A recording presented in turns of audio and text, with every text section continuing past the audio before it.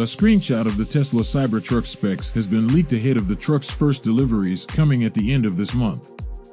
And now we know just about everything there is to know about the size of the truck, along with some other surprising capabilities.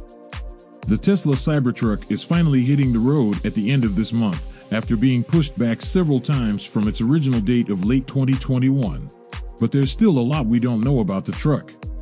But today a YouTube video by TFLEV purports to have been set leaked specs by an unnamed Tesla insider, along with a couple of photos showing that the truck will include not just standard 120V outlets in the bed, but a NEMA 14 to 5240V outlet as well. The video goes through the specs and a comparison to some other trucks on the road, concluding that the Cybertruck is just shy of the size of full-size trucks on the road today. Below are the specs shown in the video. While we can't confirm that the specs are true and we don't know the source that TFLEV got them from, they do seem to fit pretty well with what we already knew about the truck. And it is common for specs like these to be published internally to help train service techs or prepare marketing material this close to release of the vehicle. Overall length, 18.6 feet. Overall width, 79.9. Overall height, 70.5. Wheelbase, 143. Curb weights, 2 motors 6,670 IBS, 3 motors 6,890 IBS. Tow rating, 11,000 pounds. Max tongue, 1,110 pounds. Bed length, 72.8. Bed width, 51. Front volume, 7.1 cubic feet. Weight capacity of front, 420 pounds. Headroom, 41.6 front, 39 rear. Legroom, 41 front, 40.9 rear. Shoulder room, 63 front, 62 rear. Hip room front rear, 57.2. No outlets in front, 1 outlet in rear. 110V X2, 220V X1. First off, the length, width, and bed length are all about what we've seen before, and none of the numbers stand out as being really impossible. And the photo included of a 14 to 50 outlet in the bed of the truck does match other photos we've seen of the bed. So it's likely enough to be real to at least discuss these leaks. A helpful graphic showing the exterior dimensions, compared to other trucks, was produced by forum user Value13 over at Cybertruck Owners Club. At 18.6 feet, or 223 inches long, this is significantly shorter than many trucks on the road. The full-size Ram 1500 at F-150 Lightning are around 230 inches long. The mid-size Toyota Tacoma base model is shorter, but with the 6-foot bed configuration, it's slightly longer at 225 inches. The Rivian R1T with its small bed is 217 inches long, but that's more of an adventure truck and benefits from more nimbleness. This all matches with TFLEV's analysis of the Cybertruck as being somewhere between mid and full-size. Moving down the list, width is just under 80, which seems an intentional choice to avoid regulations that kick in at 80. After this size, trucks are required to have additional lighting for safety reasons.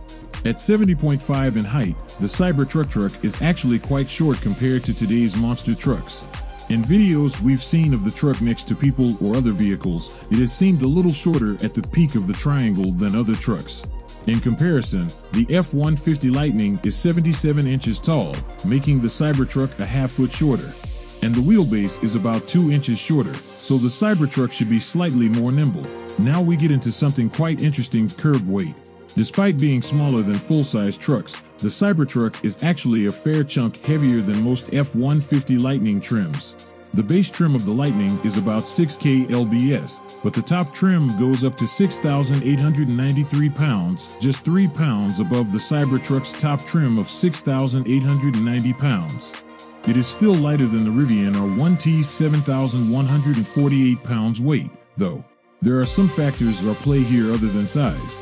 The Cybertruck has a heavier steel body than the F-150 Lightning's aluminum, and we don't yet know the size of its battery. Battery weight is a big contributor to the weight of EVs, and if Cybertruck comes in multiple battery configurations, their weights are likely to differ. We don't know if the numbers listed are from the large or small battery, or if there will even be battery options at all. At Tesla's original unveiling event, a graphic during the presentation suggested there would be at least 2 battery sizes, possibly 3. But that graphic also included a single motor variant, which seems not to be in the cards any longer. At 11,000 pounds, tow rating is middling. F-150 Lightning has a tow rating of 7,700 or 10,000 pounds depending on trim. R1T can tow 11,000, and the newly announced Ramcharger Hybrid can tow 14,000 pounds. But most interesting is that Tesla's website still says, today, that it will have a tow capacity of 14,000 pounds. This may differ between option levels dual versus tri-motor, but the curb weight spec lists multiple entries, so it would be strange if the other specs do not. One of the first pieces of marketing which Tesla released for the Cybertruck was a video of a tug-of-war with a gas F-150. The best F-150s have a towing capacity of up to 14 kLbs, which is significantly more than the Cybertruck has. But other trims have lower capacity, and Tesla probably wasn't using the peak trim for it. That said, the whole stunt was silly and doesn't really tell much of anything. But if the Cybertruck comes in with less towing capacity than promised and less than what the model it pit itself against can do, that would be a disappointment.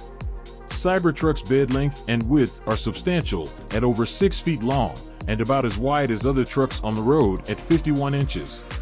An over 6-foot-long bed is impressive with the shorter length of the Cybertruck, though we don't know if it still includes a midgate as originally planned. Also, we know from recent photos that the Cybertruck's bed has angled sides instead of vertical ones, so if they're measuring from the top instead of the bottom, they're cheating each of these numbers a bit.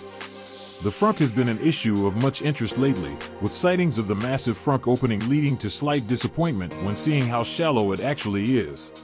In terms of total capacity, 7.1 cubic feet is quite a bit smaller than other truck frunks. The Lightning has a 14.1 cubic foot frunk, and the Hummer and Rivian have 11 cubic foot frunks, and the latter has additional covered storage in its gear tunnel between the passenger compartment and the bed. However, Cybertruck's frunk is quite wide, running basically the full width of the vehicle, and has a relatively small lip at the front, meaning potentially easier access for heavy or wide items that don't need to be dropped in from above.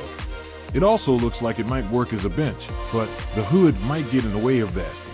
For interior dimensions, forum user Value13 over at Cybertruck Owners Club created a great graphic showing comparisons of various interior specs against other trucks on the road today.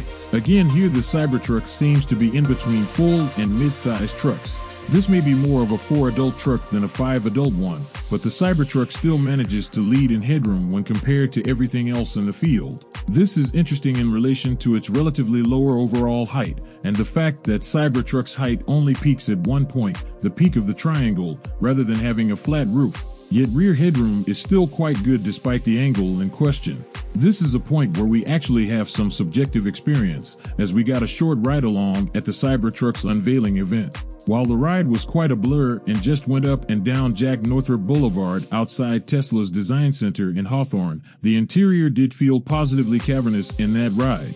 The truck surely has changed some since that first event, but we would believe the high headroom number. Finally, TFLEV showed photos they received from their internal source. Of particular interest is one showing the outlets in the bed. This photo looks real, because the rail at the top matches with others we've seen of the Cybertruck with the bed open. You can also see the geometric design of the side of the bed, including the aforementioned angle slope to it. The bed has 2 NEMA 5-20 outlets, a type of 120V plug, which is fewer than the R1T's 3 NEMA 5-15 outlets in the bed. The Lightning has 2 120V outlets in the bed and base trim, but can be upgraded to 4 outlets with the Pro Power onboard package.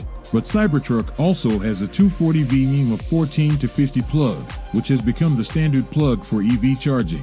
Tesla has included NEMA 14-50 adapters with the purchase of its vehicles in the past, and has recommended that owners charge from 14 to 50 outlets. Lightning's Pro Power onboard package also includes a 240V outlet, but it uses the locking L14-30 outlet type, rather than the 14-50. Lightning also includes outlets in the front and interior of the truck, as does Rivian, and also in the gear tunnel, but Cybertruck seems to only have outlets in the bed, as far as we've seen. A 14-50 outlet is also interesting because this suggests that the Cybertruck will be capable of putting out 12 kilowatts worth of power.